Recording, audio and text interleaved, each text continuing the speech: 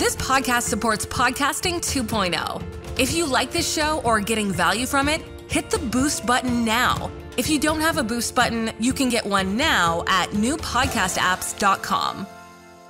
I'm Scott McGregor, at Scott Trades on Twitter. Welcome to the Hot Wallet Podcast, conversations about active investing and digital assets. Be sure to check us out on our official website, hotwallet.ca. We have over 30 episodes with broad-based topics, interviews, commentary, and blogs. It looks like Canada is losing another crypto exchange. Last week, BuyBit released a notice on their exit from the Canadian market. This marks the second major exchange to leave the country in light of what they're calling a recent regulatory development. Binance, the world's largest exchange, announced a few weeks ago that they would also be leaving Canada amid crypto regulations. Now, this does give Canadians fewer options to buy and sell Bitcoin and crypto, but it's not all bad. I'll give you a list of registered exchanges that aren't leaving Canada here in just a minute. So the main question is why? Why is this happening? Why are they leaving? In December of 2022, the Canadian Securities Administrators provided an update to an August 2022 note that it expected commitments from unregistered crypto trading platforms operating in Canada while they pursue registration. These commitments were to be made in the form of a pre-registration undertaking, also known as a PRU.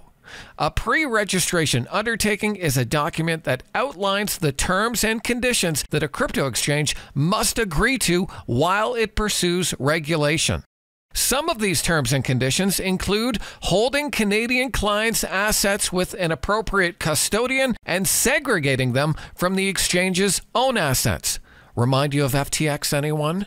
They also prohibit leverage or margin trading for any Canadian client. You may remember last year I did a podcast laying out that margin trading was being banned in Canada, and so the CSA doesn't want crypto exchanges in Canada giving anyone leverage, and so they have to agree that they're not going to do that. Now, some of these crypto exchanges have found these regulations to be too burdensome or costly to implement, especially if they're based outside of Canada. Canada is a small market after all.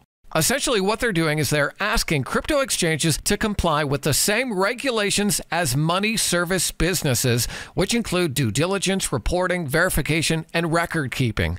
These requirements are meant to protect Canadian investors and prevent illicit activities through crypto transactions. The CSA has also stated issues with stablecoins. They say stablecoins may constitute securities or derivatives. For those who are unaware, stablecoins are a type of cryptocurrency that are pegged to a fiat currency or another asset to maintain stable value. The CSA says that crypto exchanges are prohibited from permitting Canadian clients to trade or obtain exposure to any crypto asset that itself may be a security or a derivative.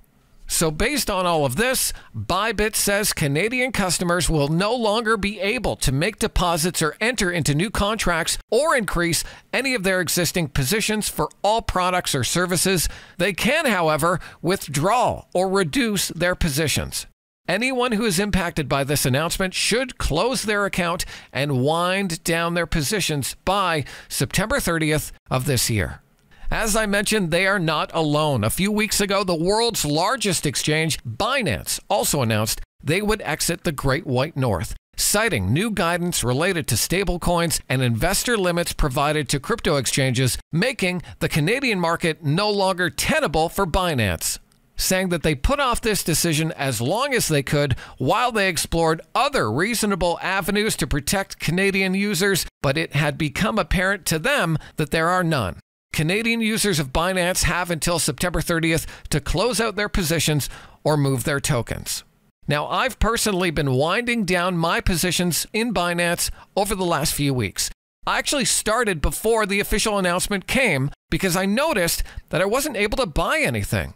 I didn't receive any indication from Binance that there was a problem with my account, and when I contacted customer service, they didn't see anything on their end either, but I noticed I was unable to do spot purchases of Bitcoin or any other crypto using my bank card.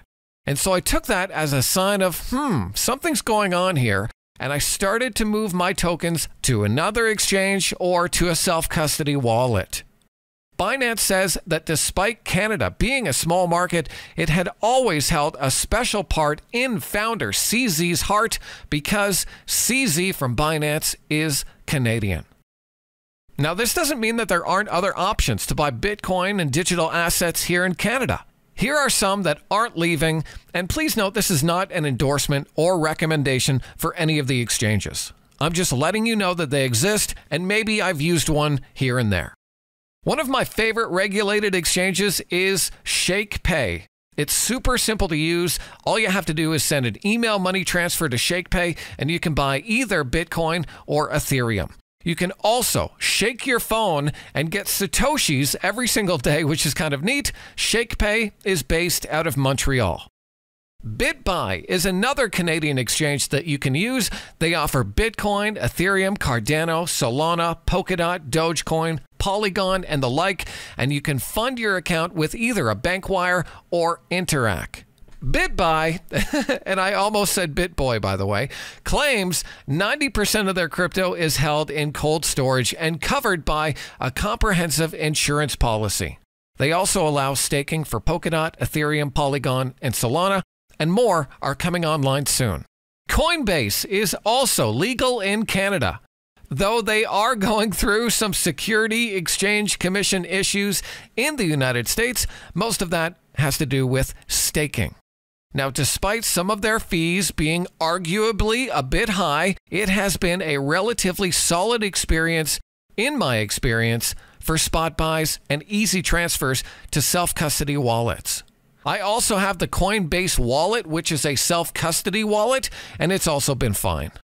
Kraken is another exchange that I've used in the past. Their app is intuitive and simple to use. They have good trading volume as well, and a large selection of crypto with high APR staking rewards, like up to 22% on Cosmos, 18% on Kusama, 21% on Polkadot, and flexible yearly rewards for Ethereum and others. They also have access to NFTs and a pro tier with high-quality, customizable, real-time charts and order flow information. Finally, Gemini is also available in Canada. This is the one created by the Winklevoss twins. With Gemini, you get access to the regular players, including Bitcoin, Cosmos, Dogecoin, Avalanche, Polkadot, Filecoin, Chainlink, Aave, and other top tokens. I've used it a few times, and it's very basic, and in most cases, there's a bit of a delay between when you buy and when you're actually allowed to move those tokens off the exchange. So that may be a problem for you if you're looking to buy and move right away. So despite some of the biggest exchanges in the world leaving Canada, there are still many options for Canadian crypto bros and broettes to actively invest or hodl or whatever you want. Just be sure and pay attention to the different fees that each of the exchanges charge and consider storing your crypto in a self-custody wallet that you control the keys to. None of this is an endorsement for any of the exchanges that I've mentioned, even the ones that I currently use or have used in the past. Please do your own research and decide what makes the most sense to you, based on your investing style, strategy, and time frame. My hope is that in time, large liquid exchanges like Binance are able to operate legally and under clear regulation here in Canada. Until then, I'll do my best to keep you updated with the Hot Wallet podcast. Be sure and check out our back catalog at hotwallet.ca. I'm Scott McGregor, at Scott Trades on Twitter. I'll see you next time. From the bottom, ain't no half-stepping. I'm the dog, I made it through so they don't ask questions. Long Beach, and it ain't no half-repping. Once a dog, always a dog, so they don't ask questions.